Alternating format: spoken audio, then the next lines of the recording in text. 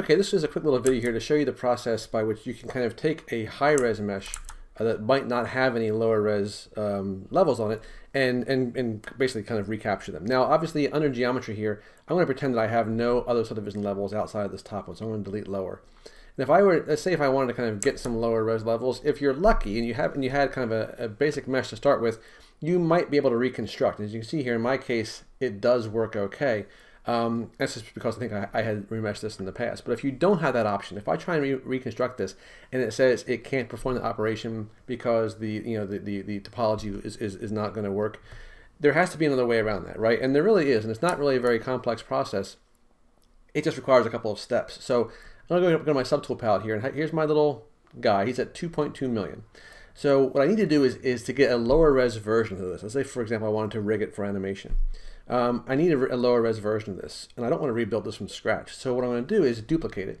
So I have a duplicate now, and I'm just going to go to solo just so it's easier to see what I'm talking about here. And I have 2.2 million on here. Now, again, I have symmetry turned on, which is very important because I'm going to remesh this at a lower resolution. Now, of course, if I do that, well, what's the point, right? I'm losing all my detail. Well, I can get that back, and I'll show you how.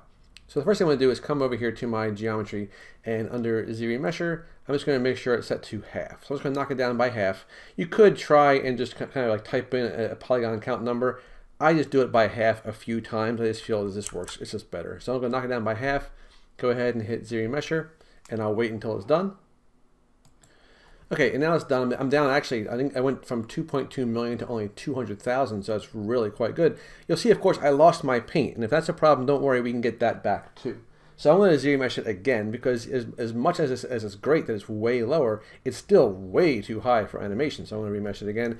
So I can do this as many times as I need to get to a desired polygon count, right? And now again, I'm not even messing around with things like poly groups to kind of give myself a good edge flow. I'm just going to kind of let this go, and we'll see what I'm talking about. So I have 100,000 here. That's great. I'm just going to kind of keep knocking this down until I have maybe like 20,000, something that's going to feel a lot more, a lot more animation friendly. Even 20,000 is a whole lot, but you know what I'm saying. So let's just do it one more time here. So now I have a very low res mesh, right? I have a 20,000 face mesh. You can see here it's very low. I mean, it's still pretty, again, it's still pretty beefy for animation, but for our purposes, at least, we can maybe do something with this. I can even knock it down one more time, maybe why not? Let's just try it once more. So now I have 9,000. This is perfect. Now again, it looks like nothing, but that's okay. So what I can do now is I can get back this detail from the original by projecting the original detail onto this, and it will also project the paint. Now, I may as well get this ready for UVs in case I want to kind of bring it into animation software. So while I'm at my lowest res here, I might as well just come up here to Z plugin. I'm not going to get crazy with making it all pretty. I just want to unwrap the UVs. So now I have UVs, and if I want to now, I can kind of take the texture I applied to this later on and bring it outside of ZBrush.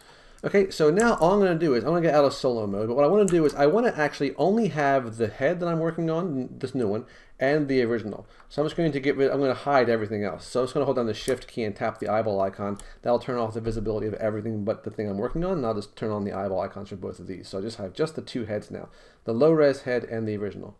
Now the original, of course, is really, really high res, which is good, and this is very, very low res. So I'm just going to subdivide this new head a couple times, like once, and just twice. So I'm not going to go too crazy with this. I want to kind of have it be somewhat close to the original in terms of I don't want to be like too high. I just want to have it be a lot higher than it was.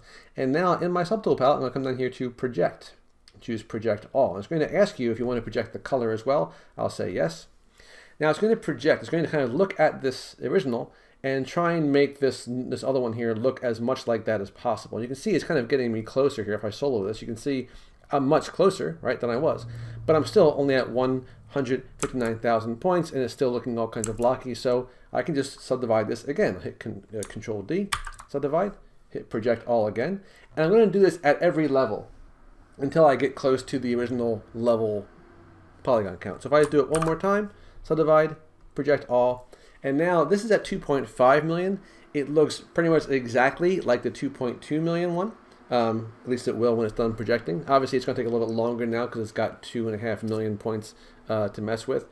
But it is now going to take all that stuff that was on the original, project it onto this newer low-res version. And this newer low-res version still has that 9,000 point version, right? That I can go down and access whenever I want. So if I turn this little eyeball icon off for the original, you can see here I have all the detail I want. I can go to my geometry, go back down to level 1. It looks really awful here, but I still have all the stuff I need, and I can, you know, come down here to texture map, and I can make a texture now based on this because I actually have it, you know, UV'd. So it's a really quick way, but you can get all the kind of the benefits of ZBrush without losing any of the detail of the original.